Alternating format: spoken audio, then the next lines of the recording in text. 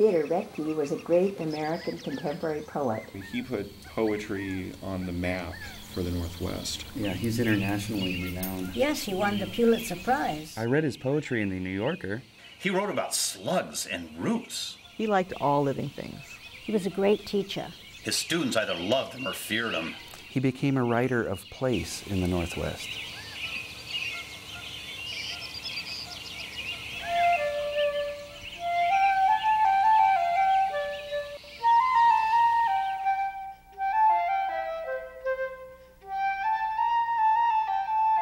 The use of language is one of the differences between us and the apes. Poetry is language at its most memorable, at its best. There should be a focus on the minutiae of life, the little things in life.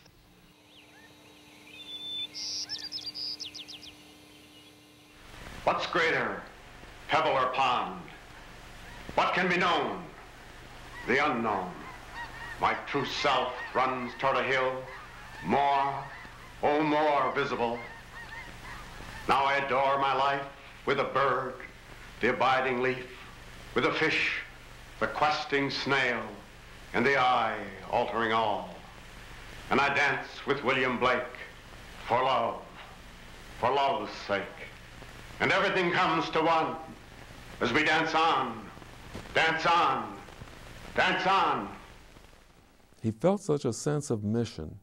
He felt, I'm sure that great singers feel like this too. They're carrying a voice around that is precious, that is vulnerable. He was a surprise. He was a tremendous surprise to American poetry. He managed to control some savage power in the language that had been neglected. His students infested the whole Northwest with Roethkean views of poetry. The whiskey on your breath could make a small boy dizzy, but I hung on like death. Such waltzing was not easy. We romped until the pans slid from the kitchen shelf. My mother's countenance could not unfrown itself. The hand that held my wrist was battered on one knuckle. At every step you missed, my right ear scraped a buckle. You beat time on my head with a palm caked hard by dirt, then waltzed me off to bed, still clinging to your shirt. Of course, I put in a few fibs there. My father's palm never was caked hard by dirt, but he simply loved those roses of his and often watered them far into the night. He'd come in his rubber boots and cold, take himself a little schluck, and then I'd hook my feet over his rubber boots and we'd start dancing to his whistling. His father, as is well known, because he wrote about him as a greenhouse keeper, apparently a very talented one, very Germanic about it all. He was a hard drinker and a tough man to please, and Ted had a love-hate relationship with him. The greenhouse was his symbol for all of life, of the place, the creative place where things are protected and grow.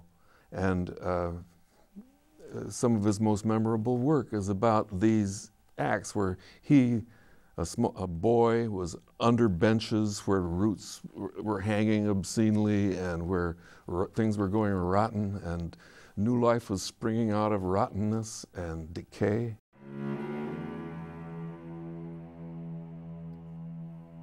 Nothing would sleep in that cellar, dank as a ditch. Bulbs broke out of boxes, hunting for chinks in the dark. Shoots dangled and drooped, lolling obscenely from mildewed crates. Hung down long yellow evil necks like tropical snakes. And what a congress of stinks. Roots ripe as old bait, pulpy stems rank, silo-rich, leaf mold, manure, lime, piled against slippery planks. Nothing would give up life. Even the dirt kept breathing a small breath. Shortly before he was married, he was fairly sure he was never going to be. I don't believe that he thought it was possible for him to take love seriously. And afterward, after marriage, there was a burst of it.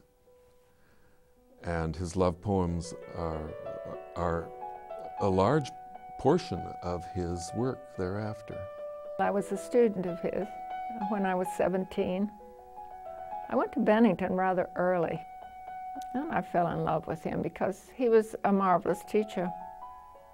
There were a lot of girls in love with him, I'm afraid.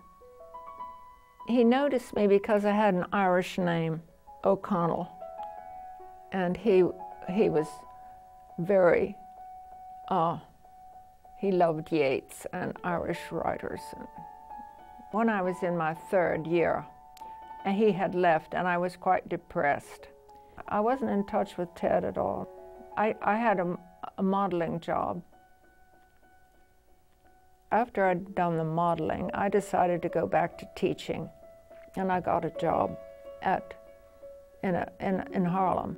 There was another teacher, and he said, Theodore Roethke is going to give a reading, and I said, oh, look, he was my teacher. I was very, very excited, but his attitude was, well, do you think he'll remember you? I went to the reading. As I was crossing the street, there was Ted walking right beside me. So I just touched his arm and said, remember me? I think I felt basically that I knew him because I had seen him over a long period, 7 years earlier.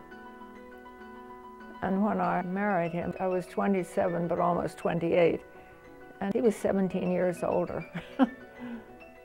Our honeymoon took place on Ischia, an island off Naples. And this was a gift that Auden gave us, our wedding present. He had a house there. So I suppose the first poems you could say were about me were written there. Light listened. Oh, what could be more nice than her ways with a man? She kissed me more than twice, once we were left alone. Who'd look when he could feel? She'd more sides than a seal. The close air faintly stirred, light deepened to a bell, the love beat of a bird. She kept her body still and watched the weather flow. We live by what we do. All's known, all around, the shape of things to be. A green thing loves the green and loves the living ground. The deep shade gathers night. She changed with changing light. We met to leave again. The time we broke from time. The cold air brought its rain, the singing of the stem. She sang a final song. Light listened when she sang. He absorbed an awful lot from the wildness around Seattle simply by sitting in it or walking a short way in it and becoming part of it. The waking. I wake to sleep and take my waking slow. I feel my fate in what I cannot fear. I learn by going where I have to go. We think by feeling. What is there to know? I hear my being dance from ear to ear. I wake to sleep and take my waking slow. Of those so close beside me, which are you? God bless the ground. I shall walk softly there and learn by going where I have to go. Light takes the tree, but who can tell us how? The lowly worm climbs up a winding stair. I wake to sleep and take my waking slow. Great nature has another thing to do to you and me.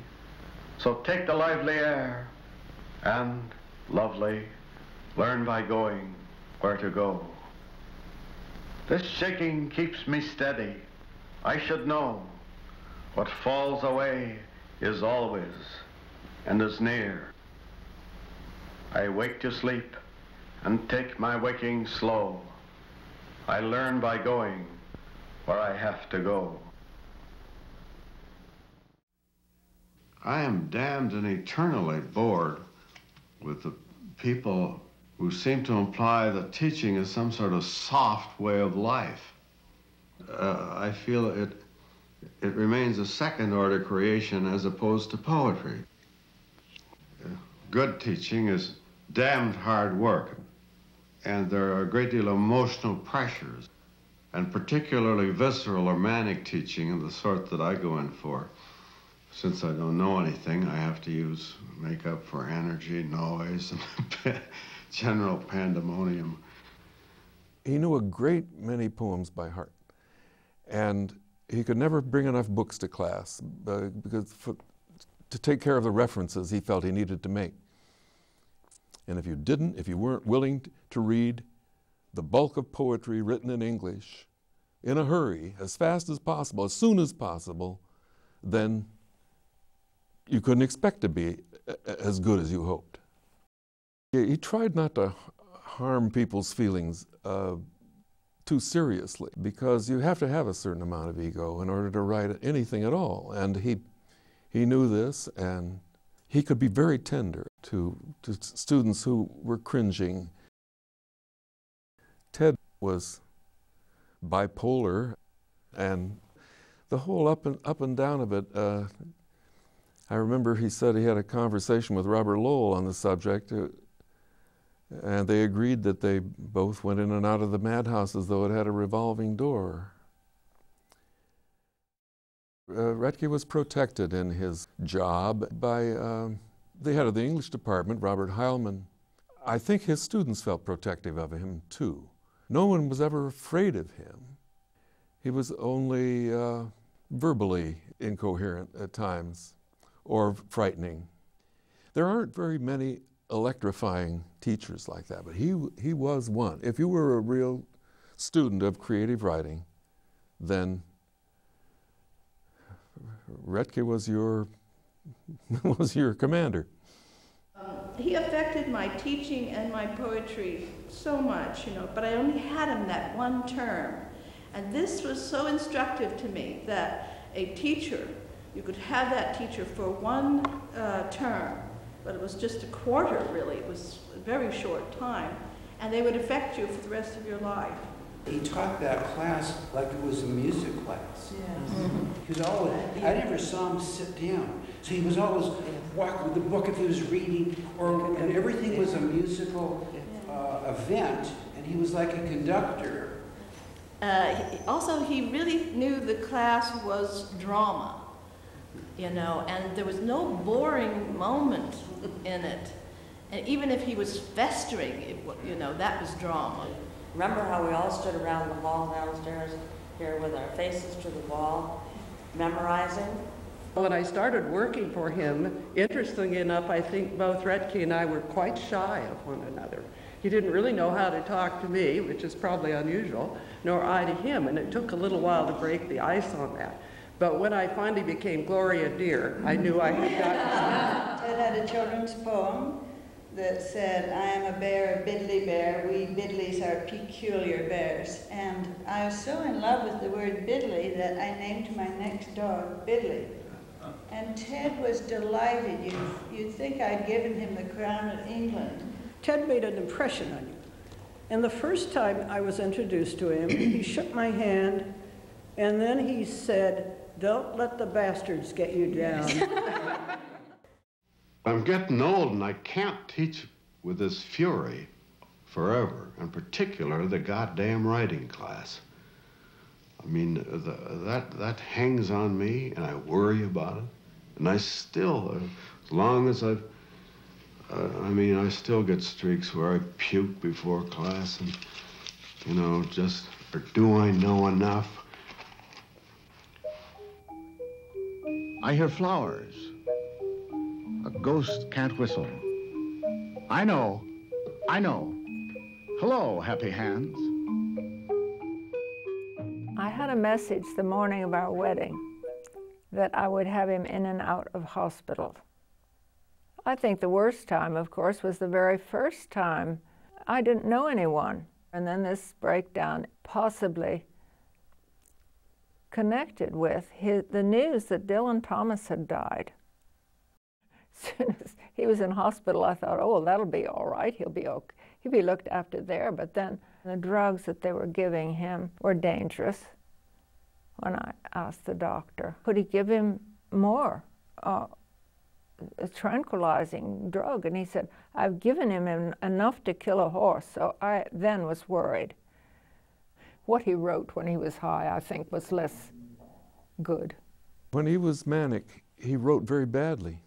Some of his poems might allude to times when he was ill, such as in a dark time the eye begins to see. Well, a poem that was written quite swiftly was that In a Dark Time. It took me about 3 days. It was in summer, and I was sitting out there in the grass. And the concentration, well, I'd had some of the lines were in notebooks before. But I finally wrote it, as I say, in about 3 days, and I had the sense that this is one of the great poems of our time. I mean, I just knew it. In a dark time, the eye begins to see. I meet my shadow in the deepening shade.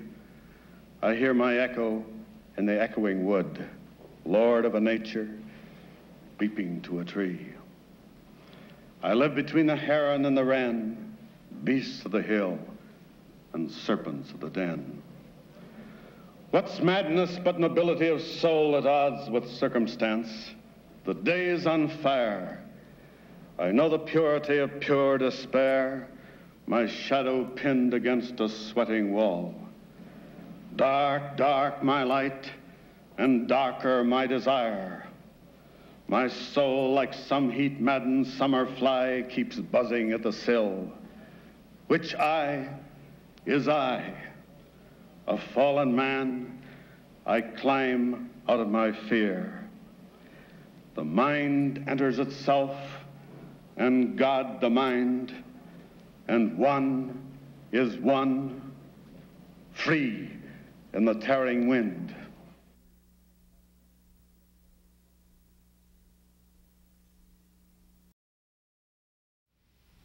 Writing for me is not an easy thing to do. I'm always terrified sort of with a feeling that, well, is this the last time? He always would say, I want to break into a new style. And that was sort of nagging him and pushing him all the time. His way of working was to put together these fragments that he would make notes of at odd times on a clipboard or in a spiral notebook at almost all occasions of his life. Even at parties, he would often have a clipboard. And if he happened to have a line that he thought was good, he would try to build on it, I think, or find another line somewhere else. Therefore, the house was littered with papers. What he would gather together then in meaningful shapes, often 2 or 3 years later. The Happy Three was written when we were renting Morris Graves' house, and it was really a very grand, beautiful house. I went out and bought 2 geese, and we named them after Marianne Moore and Louise Bogan, 2 poets we liked. Later, Morris Graves gave us a beautiful drawing of 2 geese like them. The Happy Three. Inside, my darling wife sharpened a butcher knife, sighed out her pure relief that I was gone. When I had tried to clean my papers up between words skirting the obscene, she frowned her frown. Shells have a special use, and why muddy shoes in with your underclothes, she asked, woman. So I betook myself with not one tiny laugh to drink some half and half on the back lawn. Who should cut up right then but our goose, Marianne, having escaped her pen, hunting the sun. Name for a poetess whom I love none the less. Her pure white featheriness she paused to preen. But when she pecked my toe, my banked up vertigo vanished like April snow. All rage was gone. Then a close toy Phoebe not far away sang out audaciously, notes finely drawn. Back to the house we ran, me and dear Marianne. Then we romped out again, out again, out again, 3 in the sun. His depressions didn't bother me. In fact, one day he said, "You'll be happy to hear I was mildly depressed today." So, but the manic phases were very upsetting. I did feel in 1960, I was feeling it was a bit of a burden being married to Ted. I think I wanted to have a more normal life and have children, but I decided I would stick with it if it killed me, really. And I think right towards the end, when he was off again, I mean, I felt exhausted.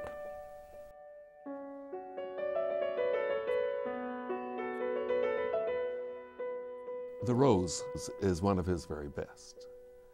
In it, all the elements that he struggled with in the latter part of his life gather together and grow. Rose on San Juan Island, that was the inspiration for that. Ted loved that area. It's very beautiful. And of course, he responded to the beauty of the state of Washington, particularly the areas of water. The last big piece I've done was the one this summer, The Rose.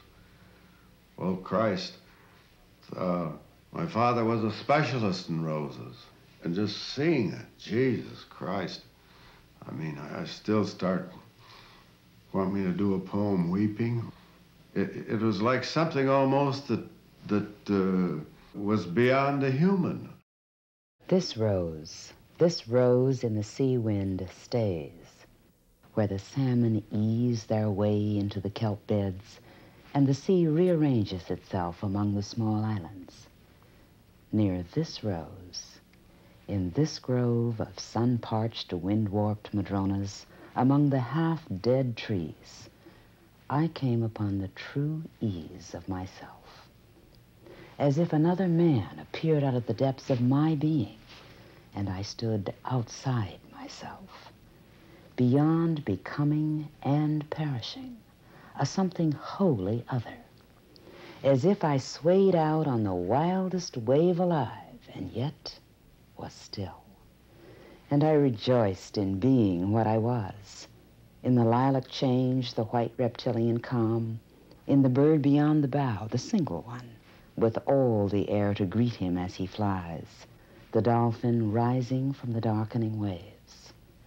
And in this rose in the sea wind, rooted in stone, keeping the whole of light, gathering to itself sound and silence, mine and the sea winds.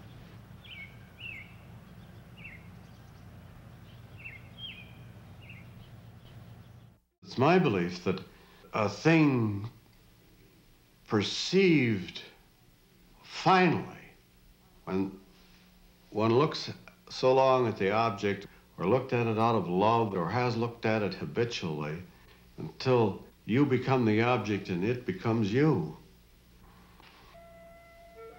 I can say this without batting an eye, that I know in the final term something about mystical experience. That is the one time I'd played the Rambo business of really driving myself and seeing whether you could derange the senses, and it can be done, and let me tell you, I did it. That is, you go way beyond yourself, and accompanying this, you get the transfer of senses. This strange sort of a sense of being a part of the whole universe. You feel that you are eternal, that you are immortal, and furthermore, death becomes, as it were, an absurdity.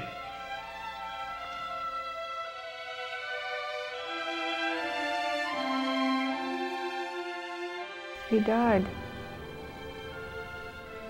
of a blood clot going to the brain. Mrs. Lodell and her daughter, Layli, invited him to come and swim at their beautiful swimming pool and complex. And when he dove in, this blood clot hit his brain, and Eulalie tried to give him artificial respiration, but it was too late.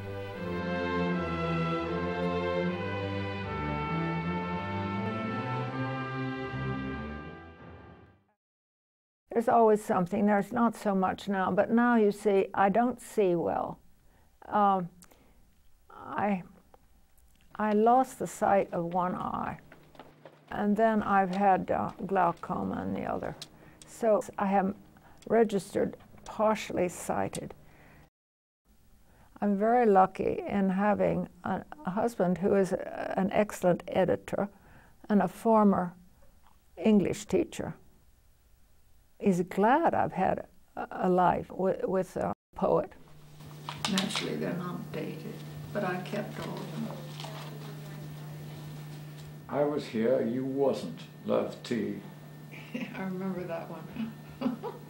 I have the feeling I've been married to two marvelous English teachers. Quiet with the two policemen, and they were very nice. We have a garden, and when I walk out in the spring, the first line comes to me. When the crocuses poke up their heads in the usual places, and frog scum appears on the pond with the same froth of green, boys moon at girls with last year's fatuous faces.